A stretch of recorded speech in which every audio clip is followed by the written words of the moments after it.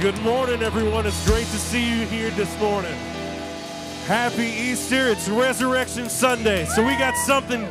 Let's stand up and let's give them a shout this morning. Come on.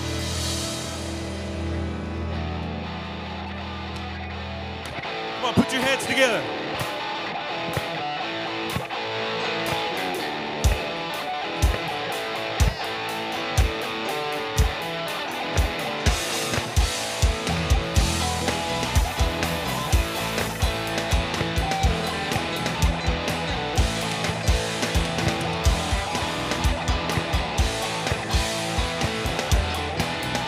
Come on, let's sing this together. I know He rescued my soul. His blood has covered my sin. I believe. I believe.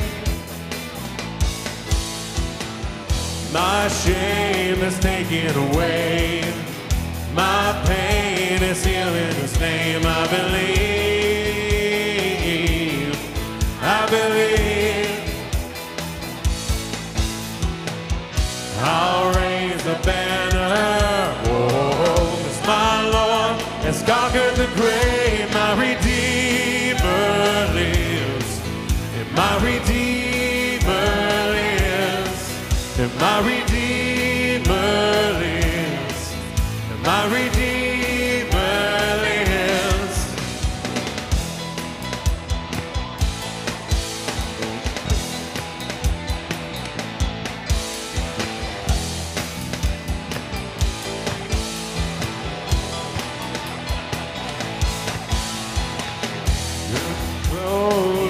My soul, His blood has covered my sin. I believe,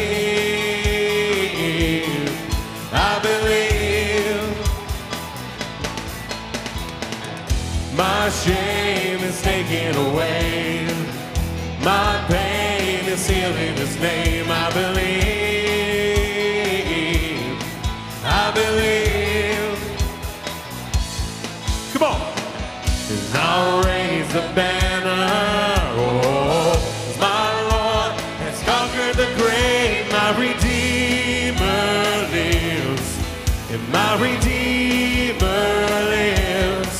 Yeah, my Redeemer lives, and my Redeemer lives, and my Redeemer lives, and my Redeemer lives.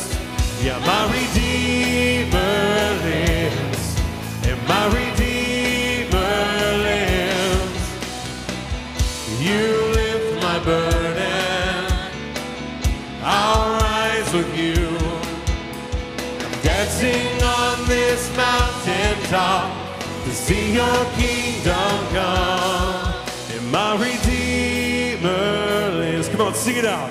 My Redeemer lives. My Redeemer lives. Yeah, my Redeemer lives. My Redeemer lives. My Redeemer lives. And my Redeemer lives. And my Redeemer lives.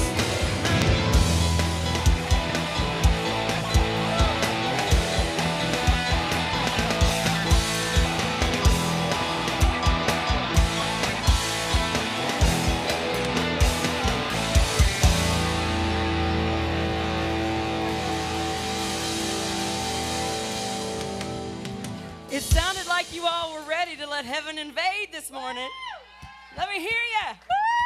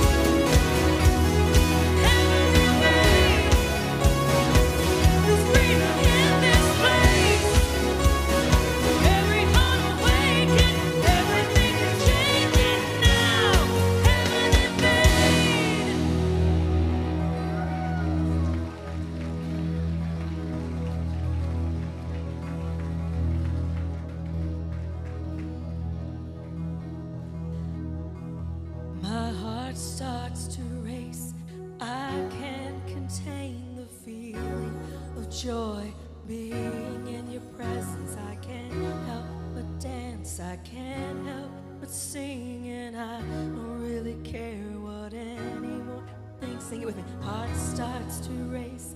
I can't contain the feeling of joy being in your presence. I can't help but dance. I can't help but sing, and I don't really care what anyone thinks. My heart starts to race. I can't contain the feeling of joy being in your presence. I can't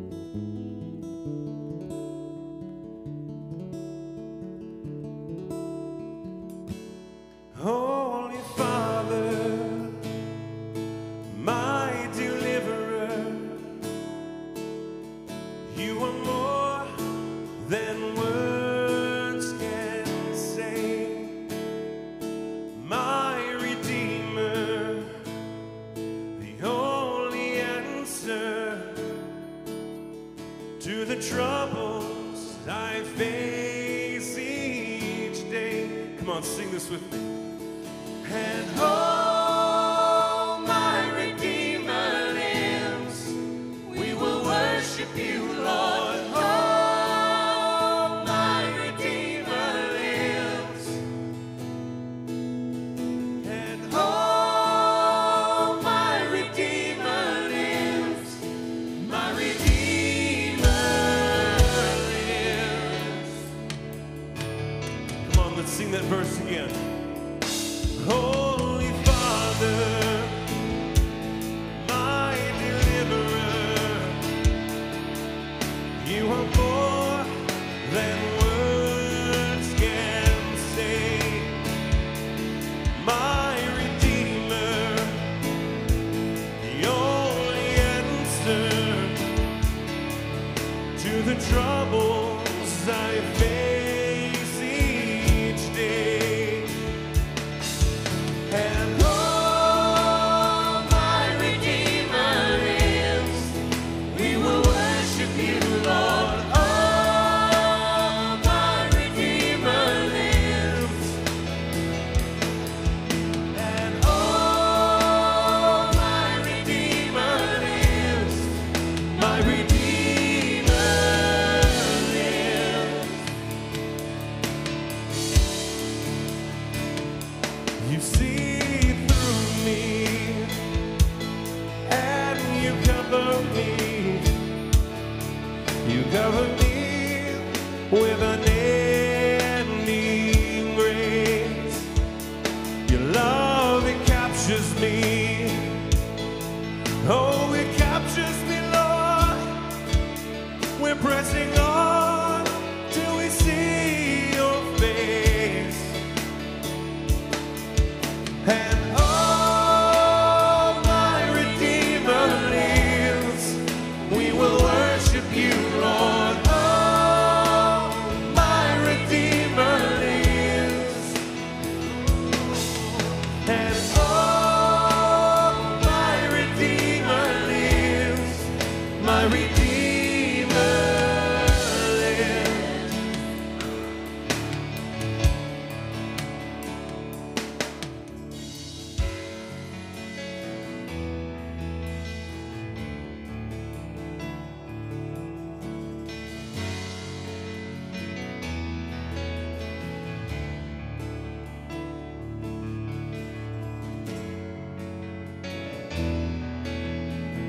I want you guys to just take a moment, close your eyes, take and put everything else, every other concern you have, just throw it away for just a moment.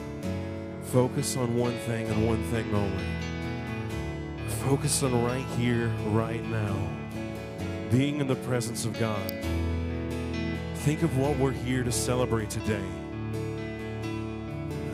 That we had a God who loved us so much that he sent his only son to be beaten, bloodied, and killed just for us, just for you. How he was taken, hung up on a cross, humiliated, spit on, made less of a man. And he did it out of love, just for you.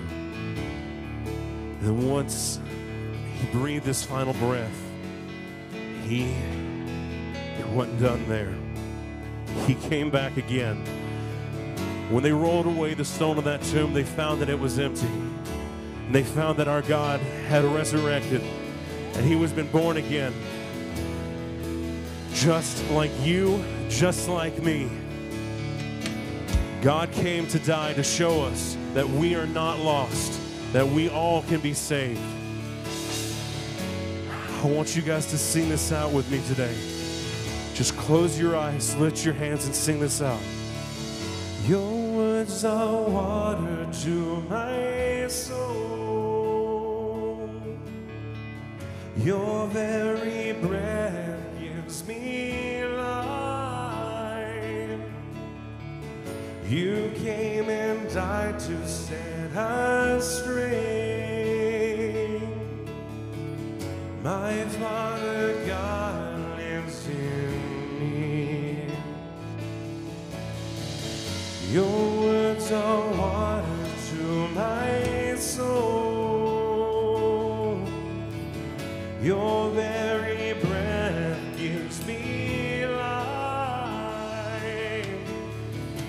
You came and died to set us free. My Father God lives in me. Your words are water to my soul. Your very breath gives me life. You came and died to set us free. My Father God lives in me.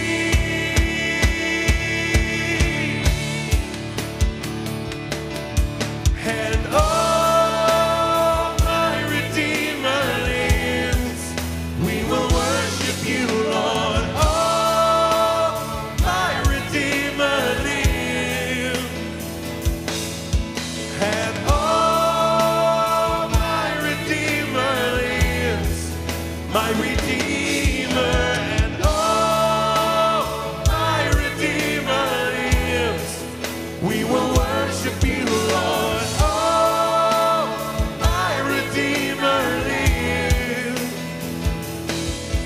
And oh, my Redeemer lives. My Redeemer lives. He lives, he lives. Oh, yes, he lives. My Redeemer lives. He's alive. He's alive. He's alive. You are alive.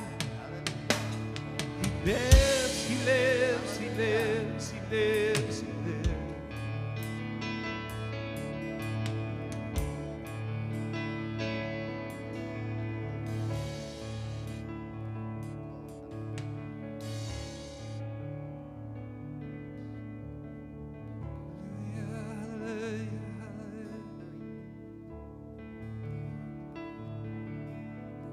My Redeemer lives.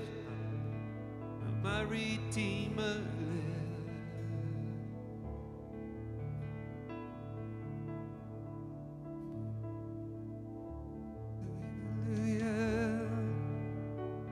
Hallelujah.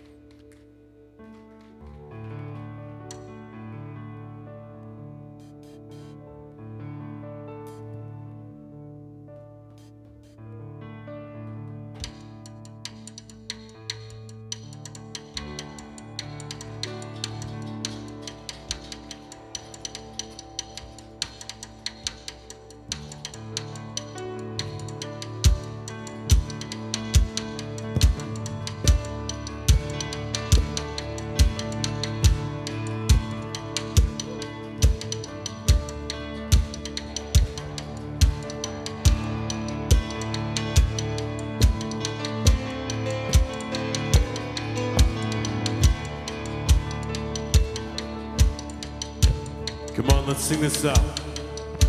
Saturday was silent, surely it was through.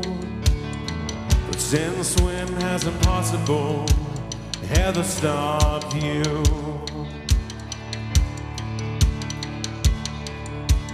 Friday's disappointment is Sunday's empty too. But since when has impossible ever stop you? Come on, guys, I want to hear you sing this out. This is the sound of dry bones rattling. This is the phrase, make a dead man walk again. Hope in the grave, I'm coming out. I'm gonna live again. This is the sound of dry bones rattling.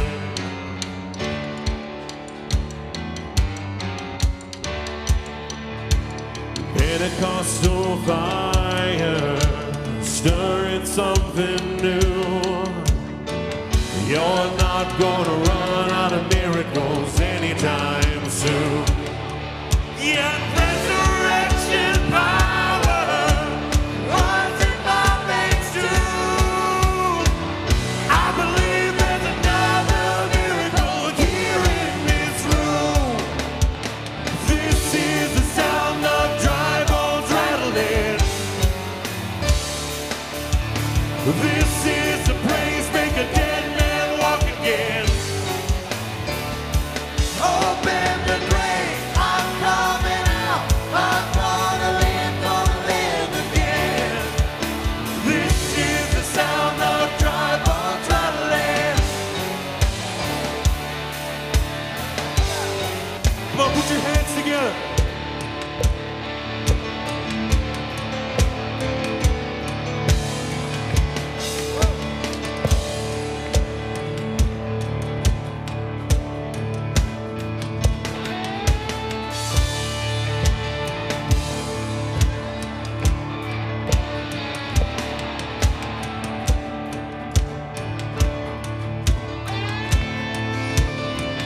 My God is able to save and deliver and heal and restore anything that He wants to. Just ask the man who was thrown on the bones of Elijah if there's anything that He can't do. Just ask the stone that was rolled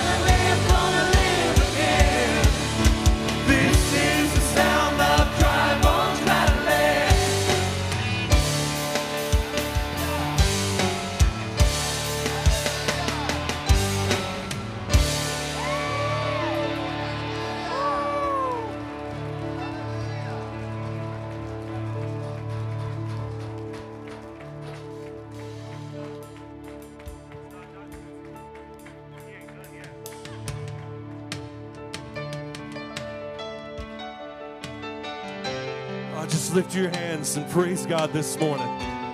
Come on, lift them high.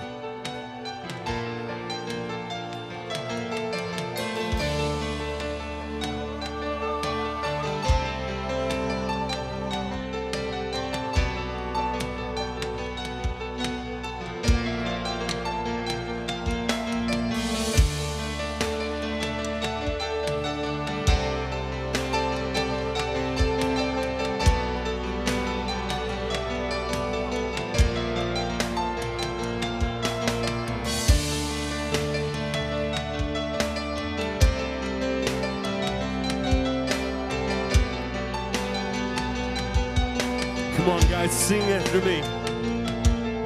I'm coming out. Yes, I'm coming out.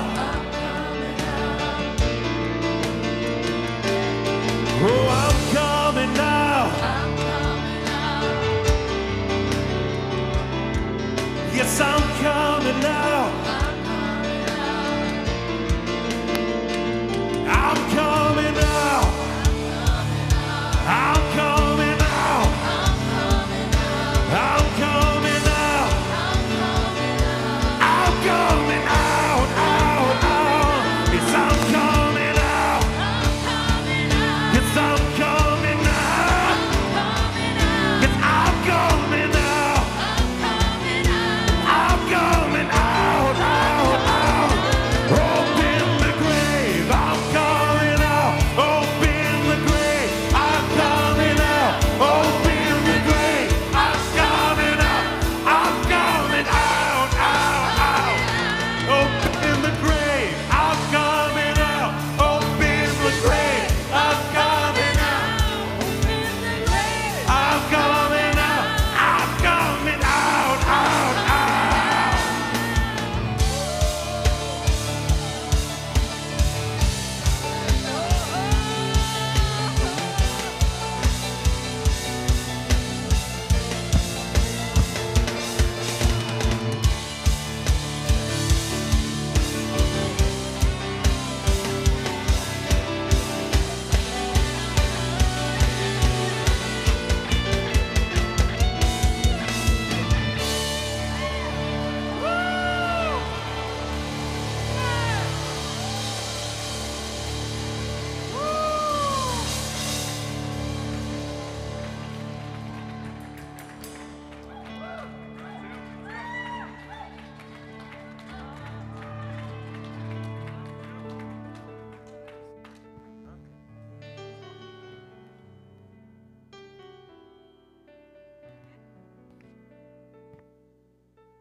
Happy Easter Sunday!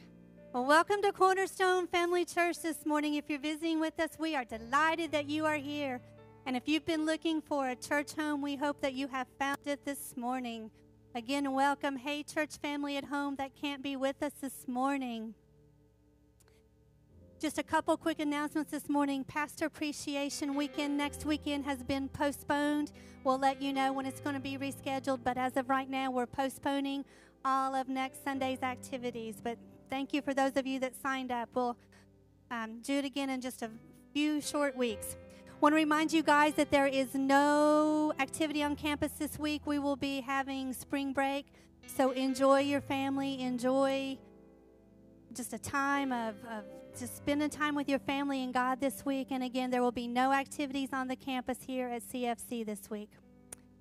This morning, as we get ready to take up the offering, I just want to give a shout out to those of you that make ministry happen in this place. It's because of you and your generous giving that ministry takes place. So shout out to you guys that so faithfully give every single Sunday.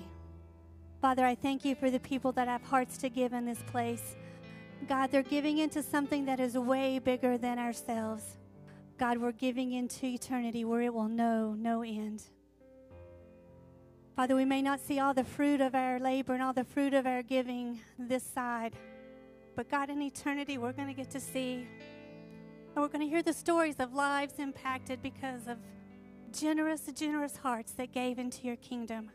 We honor you and we celebrate you for giving your only Son. And the best part, he rose.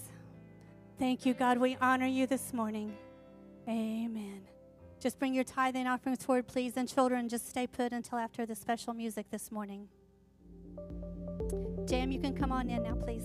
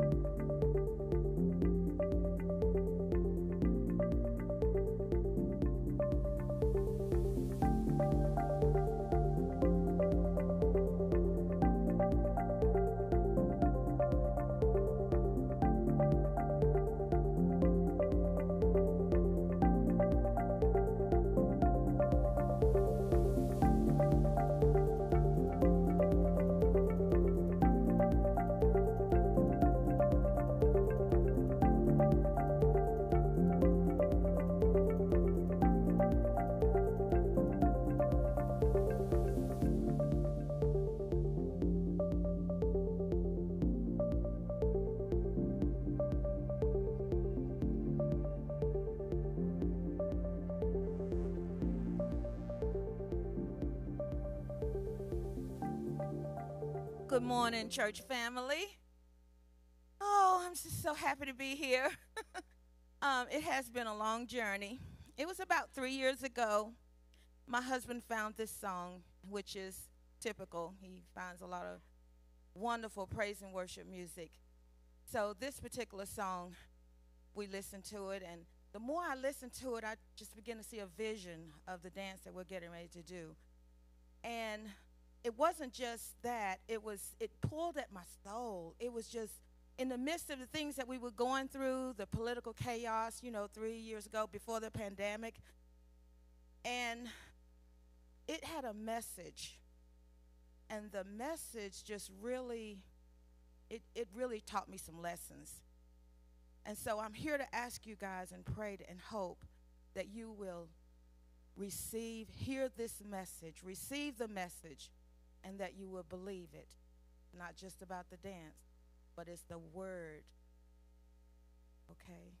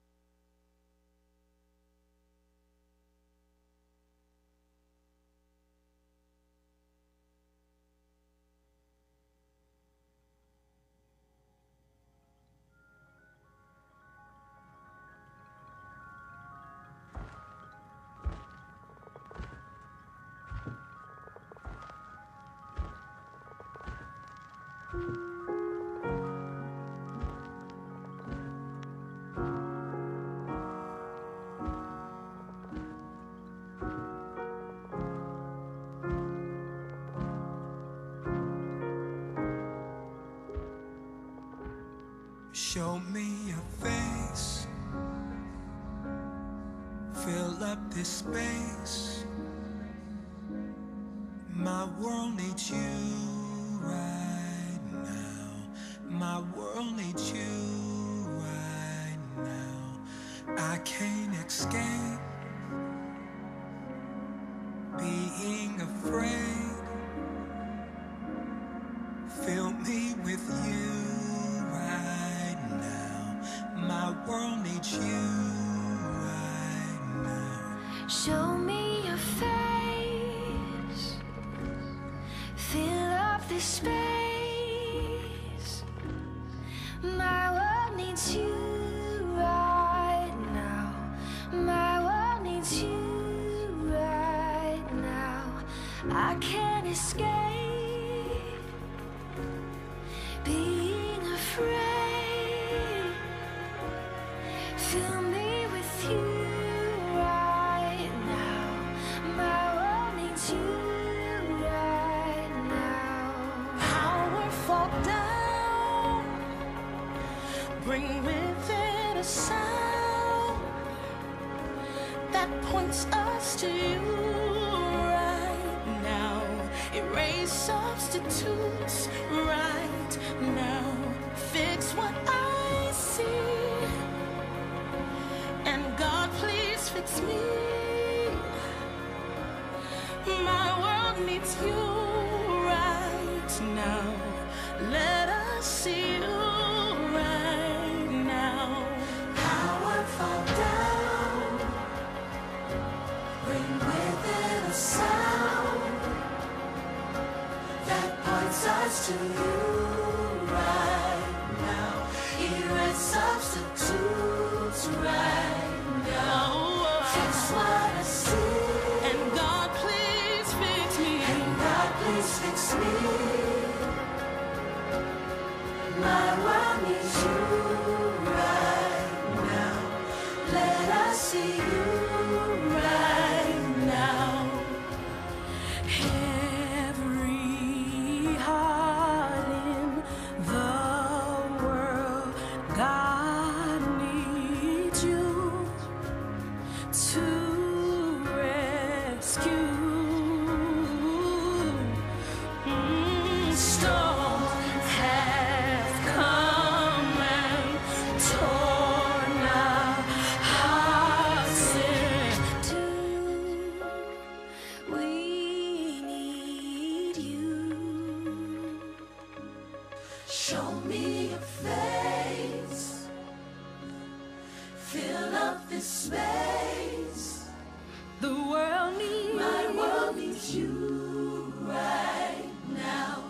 My world needs you right now.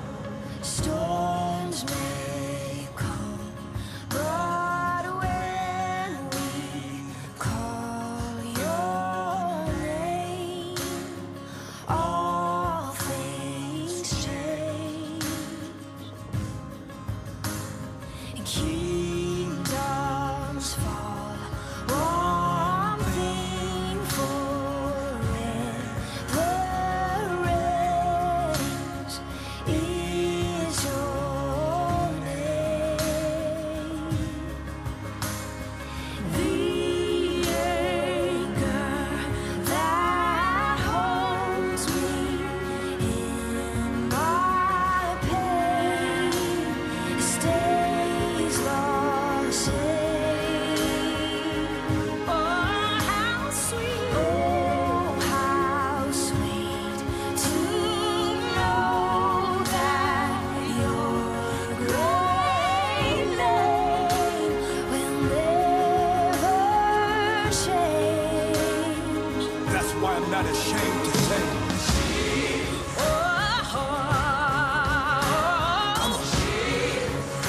Nobody like you, Jesus. Power is in the name, Jesus. Yes,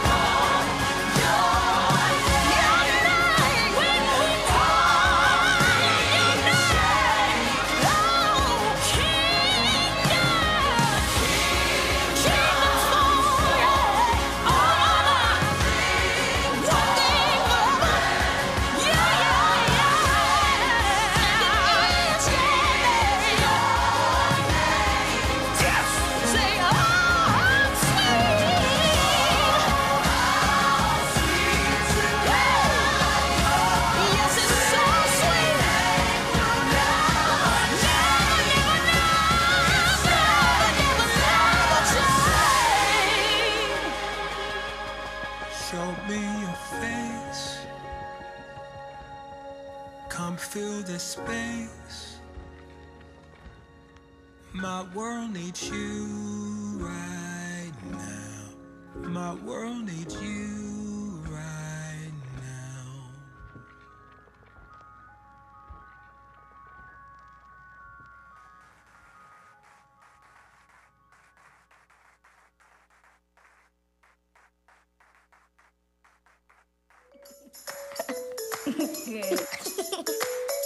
After Jesus died, they put Jesus in a tomb and wrapped him with some white paper. They put a big stone around it and placed guards in front of the tomb to let nobody go in. He was just waiting for the 3 days. He's probably drinking soda while eating hot Cheetos. He would probably play games like Candyland and then have a party by himself. The Easter Bunny was hiding behind a tree. He probably went out there and just throw eggs everywhere, and then he gonna say, "There's one money egg, so you better find it. You'll get some money." 3 days later, there was a big earthquake.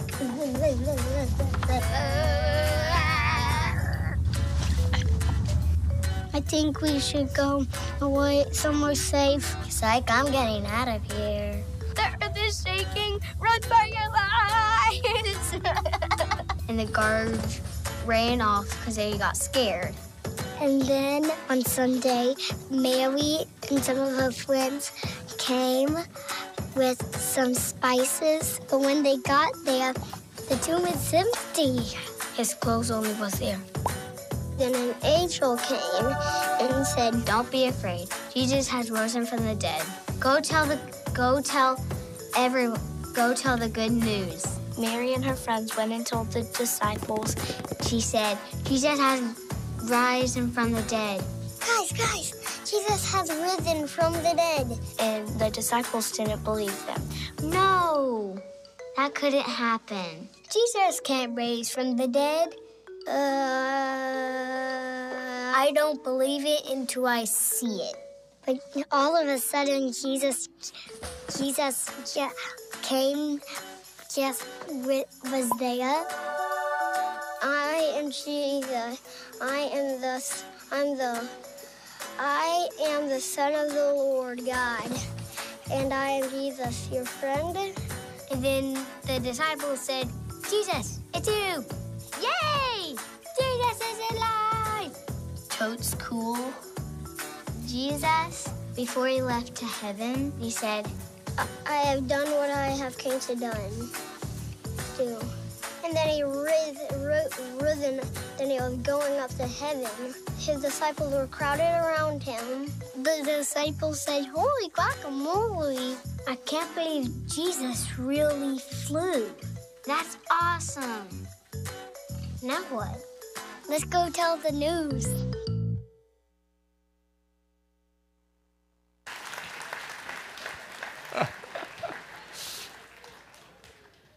Oh, and now you guys know exactly what's going on in our children's classrooms this morning.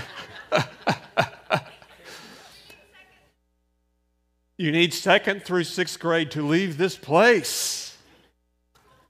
See you, children. I tried to get those kids to sit down and stay, but they'd already been programmed to. This is our only Sunday of the year where I have to walk around and give everybody little schedules. It's like bing, bing, bing, bing, bing. And I told so many people that, you know, on some levels, Easter is my least enjoyable Sunday of the year because I don't feel like I can be the big goofball that I normally am. And all right, the children are out. We can go R-rated now, right? Welcome this morning to Resurrection Sunday at Cornerstone Family Church. If you're here visiting, just make yourself at home. We're so glad that you took time to come be with us today. It means a lot to us, and I think it's going to mean a lot to you. This is about the Easter story, and most people know at least the primary points of Jesus dying and being laid in the grave and 3 days later coming to life. And what we have to understand is that our whole faith, everything we are, this whole thing called the church, the body of Christ, everything revolves around what we celebrate on this day. I want to read you a passage of Scripture from John about the resurrection of Jesus. And let's see, even as those children were trying to get a handle on what Easter was about, let's take this thing to the adult level today, and let's understand it more than the bullet points of those 3 days. And let's see if we can get a deeper understanding of what Easter is all about. We pick this up in John. It says, later Joseph of Arimathea asked Pilate for the body of Jesus. This was after he was crucified and had died. Now Joseph was a disciple of Jesus, but secretly because he feared the Jews. With Pilate's permission, he came and took the body away. He was accompanied by Nicodemus, who was a Pharisee, by the way, the man who earlier had visited Jesus at night. Nicodemus brought a mixture of myrrh and aloes, about 75 pounds. Taking Jesus' body, the two of them wrapped it with the spices in strips of linen, and this was in accordance with Jewish burial customs. At the place, and a lot of people haven't noticed this, at the place where Jesus was crucified, there was a garden, and in that garden, a new tomb in which no one had ever been laid. Because it was the Jewish day of preparation, and since the tomb was nearby, they laid Jesus there. And let's just continue into what would be the next chapter of the Bible, though there should not have been a break here at all. Early on the first day of the week, while it was still dark, Mary Magdalene went to the tomb and saw that the stone had been removed from the entrance. And so she came running to Simon Peter and the other disciple, the one Jesus loved, which was John, by the way, who wrote this, and said, "They have taken the Lord out of the tomb, and we don't know where they have put him." And so Peter and the other disciples started for the tomb. And both were running, but the other disciple, what a narcissist. The other disciple, not mentioning any names, outran Peter and reached the tomb first. He bent over and looked in at the strips of linen lying there, but did not go in. And then Simon Peter, who was behind him, arrived and went into the tomb. He saw the strips of linen lying there, as well as the burial cloth that had been around Jesus' head. The cloth was folded up by itself, separate from the linen. And finally, the other disciples who had reached the tomb first also went in and saw and believed. Saw and believed. And they still did not understand from Scripture that Jesus had to rise from the dead.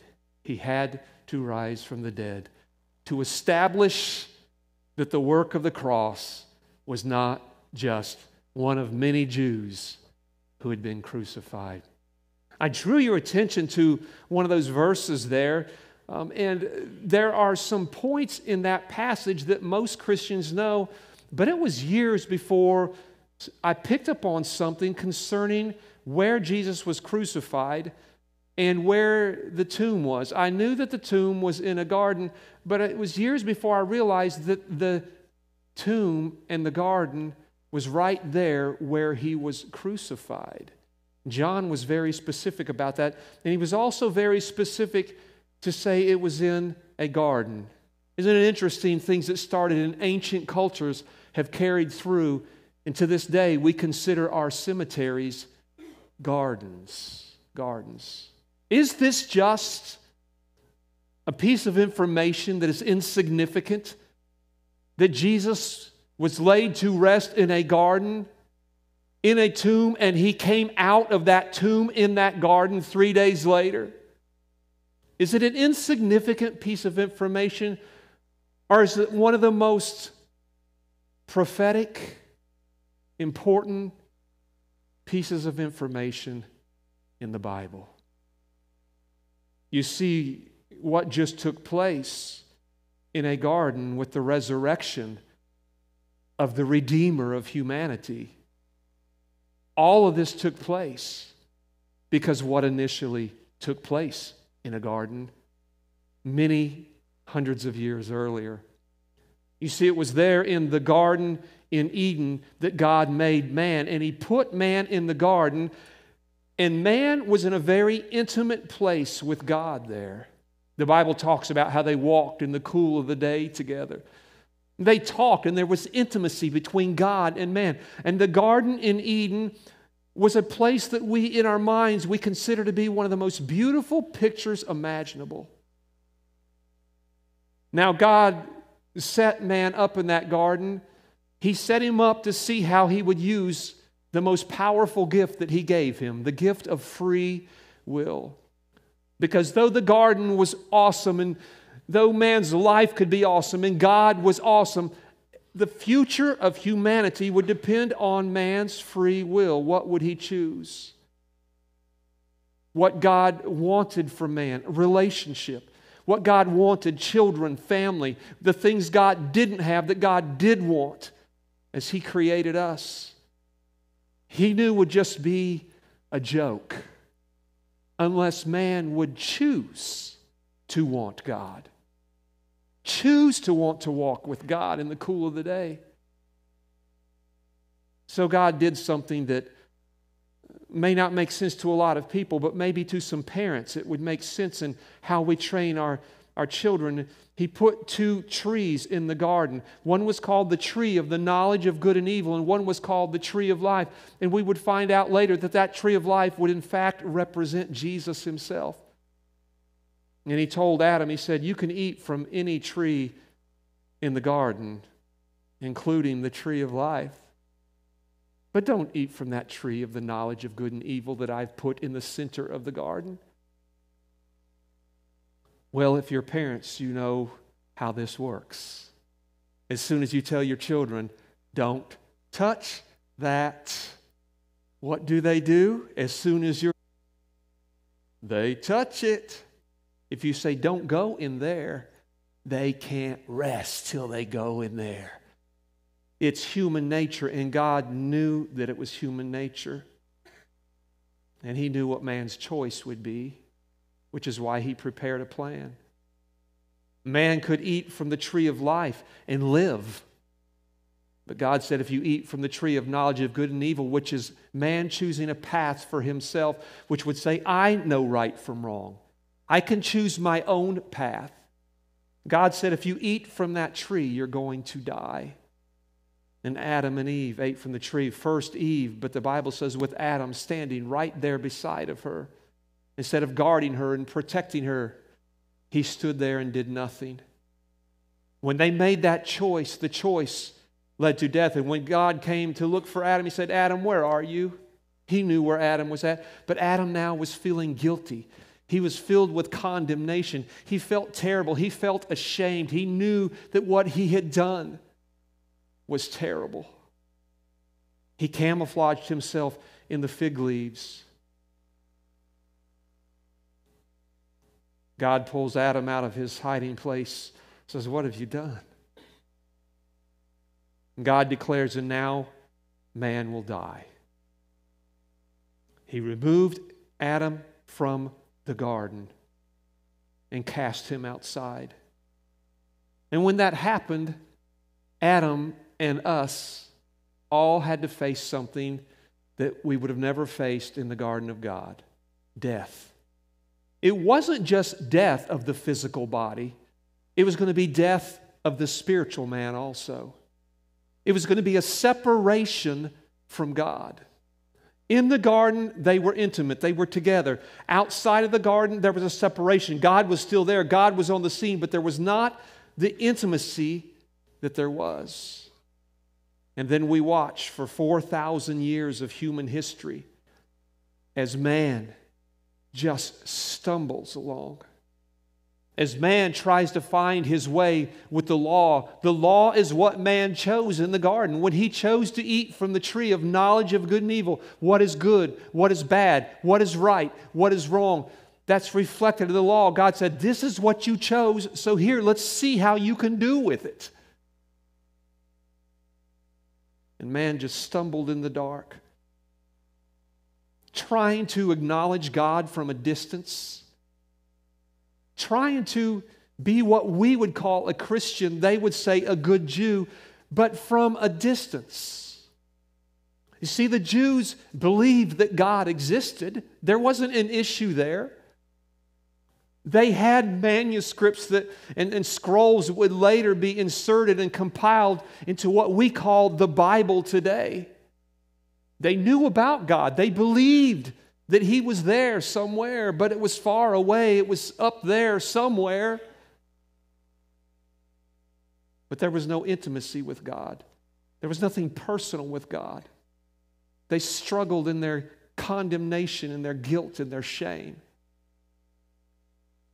Isn't it ironic how those Old Testament Jews represent such a large segment of Christianity today? People who would call themselves Christians because they believe that God exists. If you ask them, do you believe the Bible is the Word of God? They will say, yes, absolutely. I believe the Bible is real, that God is real. And they would call themselves Christians because they believe that. We have a word for that in theological circles. It's called cultural Christianity. And it was modeled first in the Bible through cultural Judaism. People who believed that God existed, they believed the scrolls were truly the Word of God, but God and them were so distant. You see, just because you believe God exists doesn't make you close to God. It doesn't activate a relationship with God. It doesn't cause you to come into a place where you're walking with God in the cool of the day, where you know Him. God presents a plan very prophetically to the Jews as Moses leads them, prepares to lead them out of captivity. It's the story of all stories in the Bible, the story we call the Passover story. And He raises up Moses to lead the people from their bondage. And they're warring with Pharaoh, and the plagues all come into play, and God's doing whatever He has to do to get His people set free. The final plague, of course, was the coming of the death angel, and the death angel would kill the firstborn sons. And every single part of the story is so deeply prophetic. The imagery is beyond profound. It all comes into play later on. The death angel comes and he's going to take out the children. But God says, but if you take a lamb, a perfect lamb, and you slay that lamb, and you take that lamb's blood and you put it over the doorway, when the death angel comes, he will pass over your house and you will live. What a powerful picture of the Lamb of God, Jesus. And then many generations we find Him, the very Son of God. He's God, but He's man. He's finding His identity as both, but He chooses to lay aside the identity of the deity part of who He is to become one of us. He chooses to walk the earth as one of us. He chooses to experience life as one of us. He chooses to allow Himself to be tempted in all ways just like us. He goes through persecution. He goes through affliction. He goes through all kinds of adversity. He experiences the stresses of life. He experiences rejection. He experiences everything that we experience in life. He chose to do that as one of us. He experienced life as one of us, and then He went to the cross as one of us, as that lamb. The Bible says that because Adam fell, only Adam can restore. The lamb had to be perfect and unblemished. But before he becomes unblemished, he's got to go through a lot of stuff that could blemish him. You know the story. They whip him, they mock him, they pull out his beard, they beat him, they hang him on a cross. He gives up the ghost. His blood is shed, and the Bible's very specific about how the blood and the water from His body drips down onto the earth. More prophetic imagery. As Paul talks about how we are born through the blood and through the water. And if you're a woman here that has given birth, you understand that imagery so well. Jesus dies and they put him in the grave, which is where we picked the story up. The trouble is that there were countless Jews being beaten. There were countless Jews being crucified. And to be very honest with you, there were quite a few who had a Messiah complex and told people, I'm the Messiah, because it was the greatest prophecy that the Jews had been waiting on. It had been the water cooler talk for generations. When will he come? When will the Messiah come? He came and he was hung on a cross, but there's still nothing, to be quite honest with you, if you're standing back from a distance, that is standing out in the crowd yet. There was one to his right and one to his left the day that he was crucified.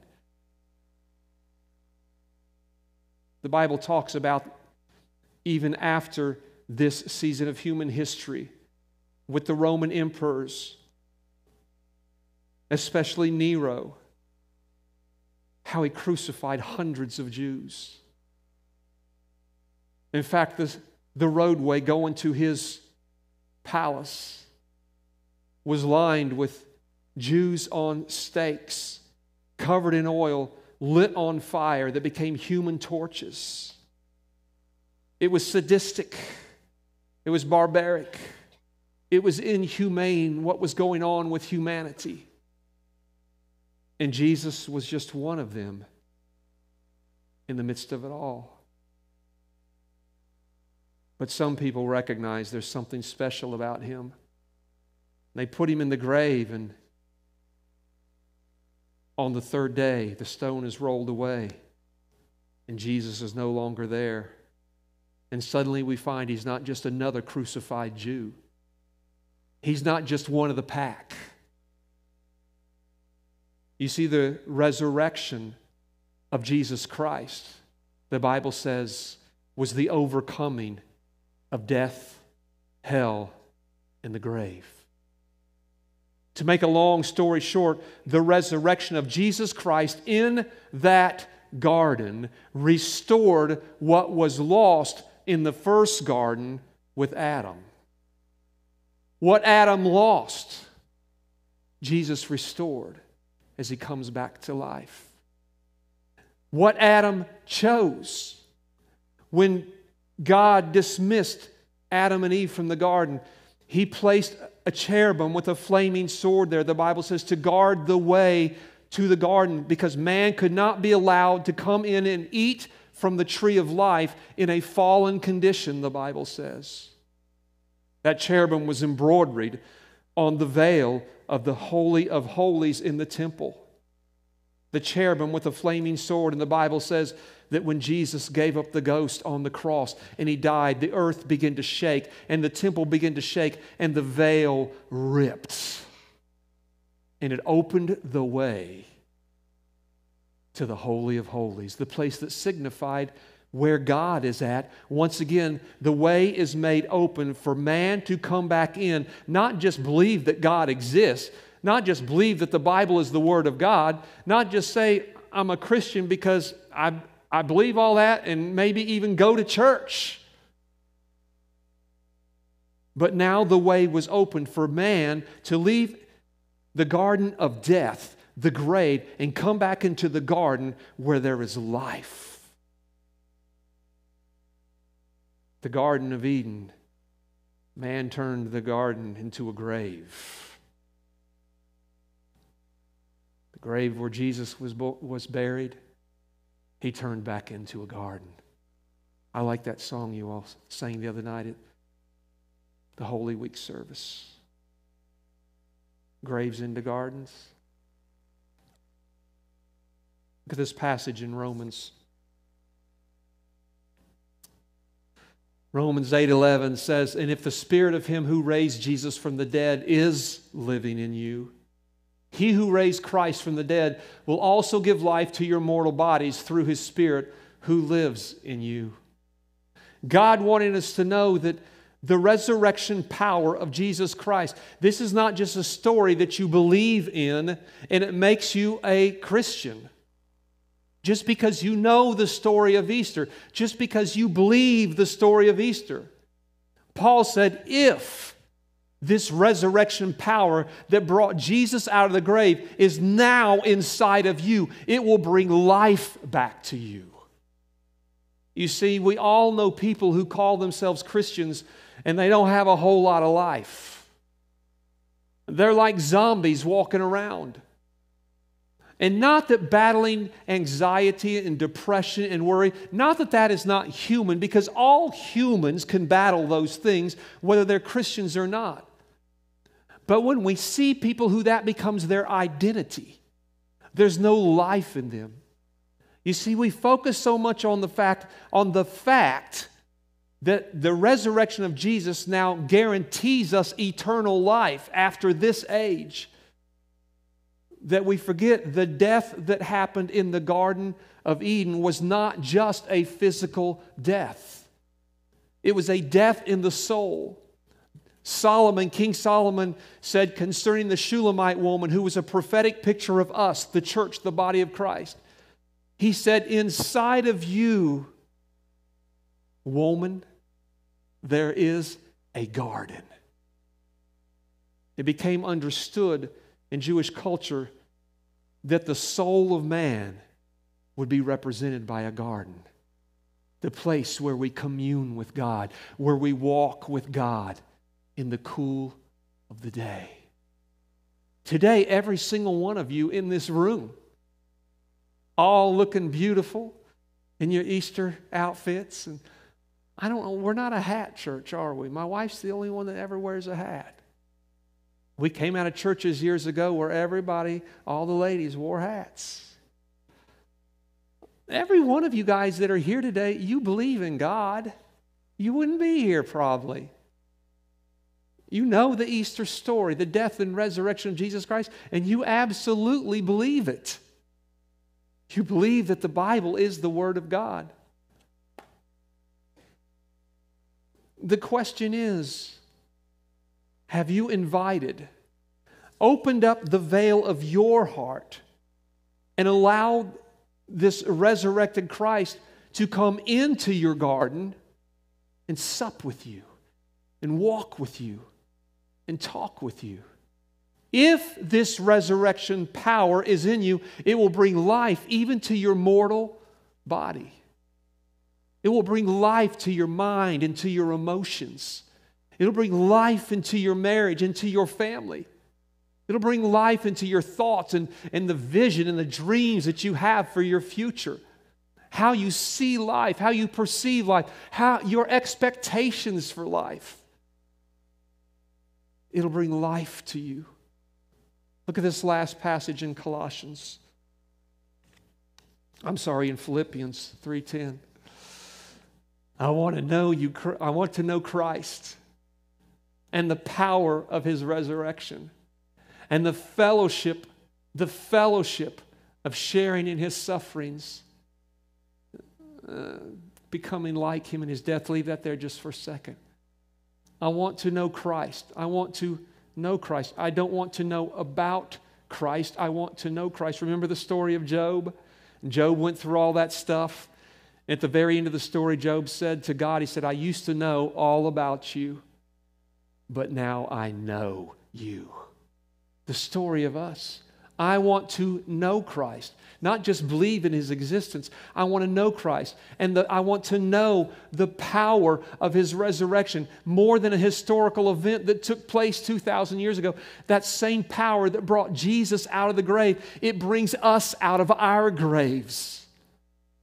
I love the story of Jesus crossing over the lake into a place called Gadarenes. And there He was approached by a demoniac. And the Bible says that the demoniac lived among the tombs. He lived in a graveyard. That demoniac we see as such an extreme picture. It's like that we could never see ourselves in that picture. I want you to know, I remember the days in my life where that well represented me. Just a madman in life. You picture a demoniac with his clothes ripped off and just slobbering and just all disheveled and hair all over the place, and just a madman with no purpose and no point to life, living in a graveyard. And we sometimes need to stop and look at our life and think, is that picture really too extreme when I think about where I'm at in my life? I want to know Christ. I want to know Him. And I want to know the power of His resurrection in me and the fellowship of sharing in His sufferings, becoming like Him in His death.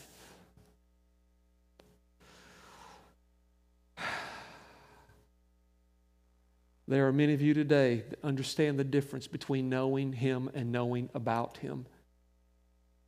Believing in His existence and believing upon Him. There are differences. Today is the day that we remember the most significant event in human history, the resurrection of the one who redeemed humanity, ripped the veil, opened the way back to that original garden where we can come back in now and personally choose to eat from the tree of life. The whole point of the resurrection was being restored to a place where we eat of Christ, put Him back inside of us. Whether it's the Passover lamb, whether it's the tree of life, whether it's the bread of life, all these pictures of Jesus, what do they have in common? It's something you eat and put inside of you. And then you become what you eat. And that's what Paul just said. I want to be like you. Today I want to pray for us. And I want you to know something.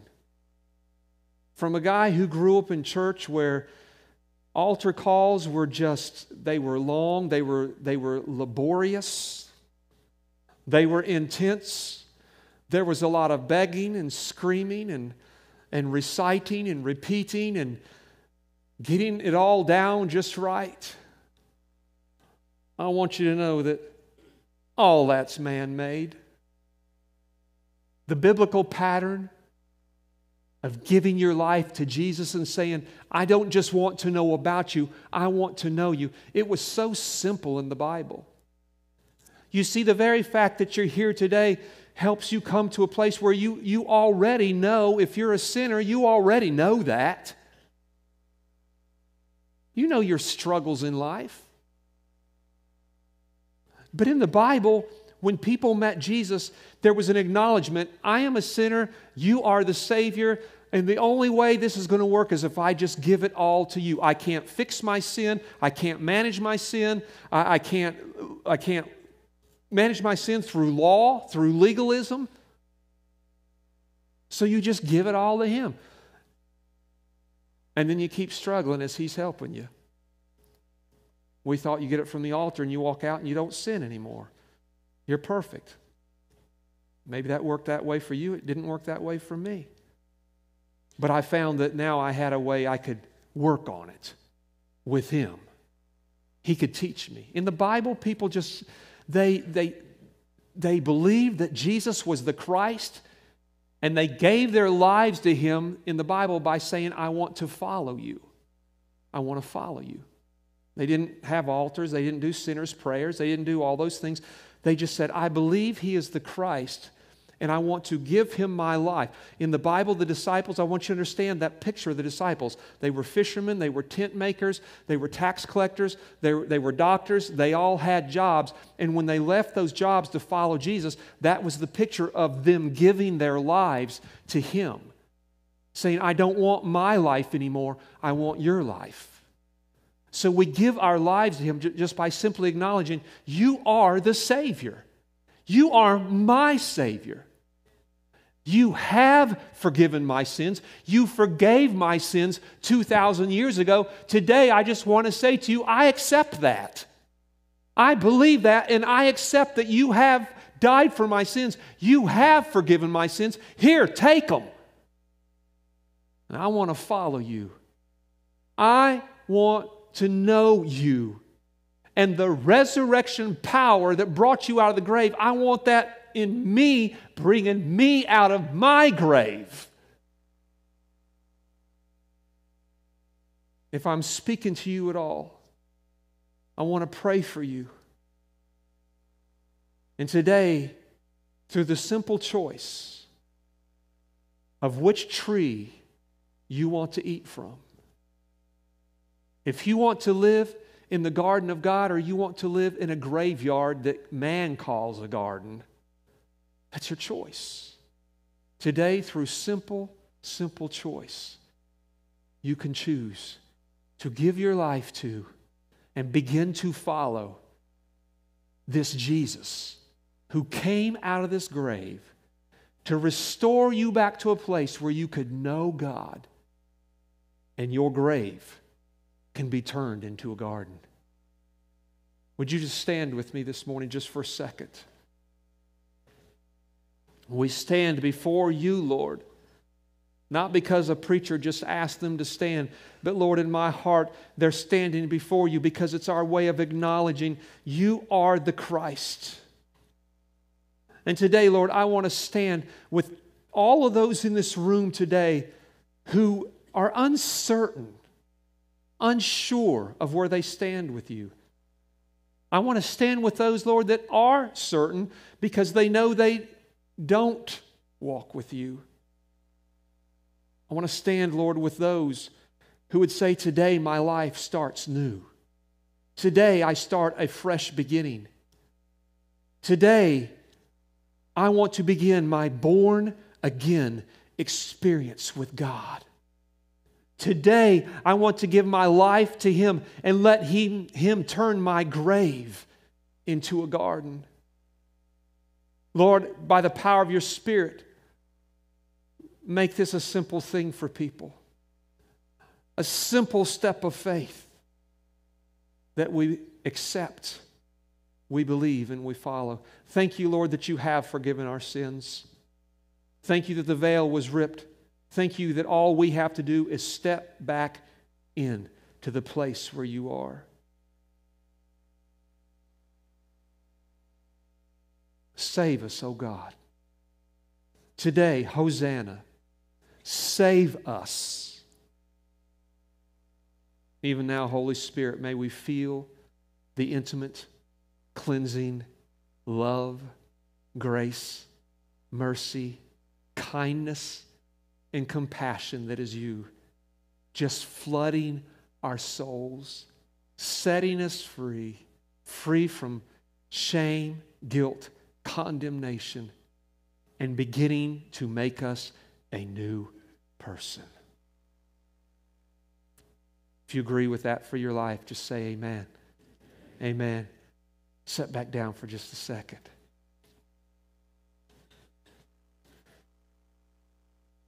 Can we do something a little different than we've ever done here before? Because some of y'all were sitting there going, where's that video that we usually show before Pastor Scott teaches? You got a bunch of kids, having fun here on a video, and that's nice, but where's that video you usually show? Well, today we're going to leave this powerful imagery with you at the end, praying that it will be imagery that just brands your soul and helps you remember and celebrate the resurrection of our Christ. At the end of this video, consider yourself dismissed. I love you guys.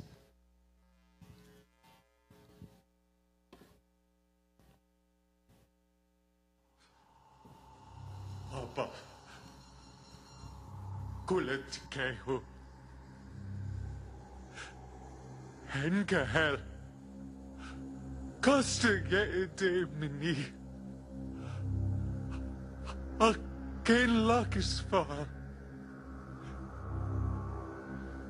Lehuwe di lakisfa.